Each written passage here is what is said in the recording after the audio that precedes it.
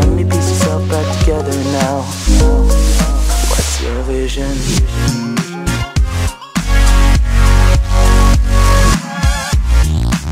Dunkin Donuts is doing away with the fake dyes in its donuts and beginning to keep its past promise to remove all artificial coloring from the menu by the end of 2018.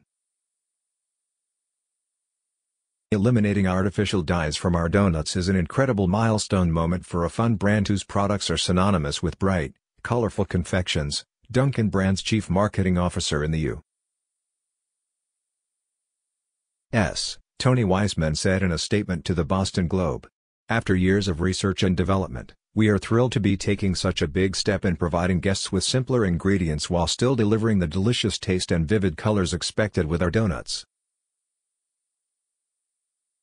According to Dunkin, all natural ingredients are replacing the synthetic stuff, but fans of that signature taste need not fear, the switch will be undetectable even to the most dedicated donut devotee.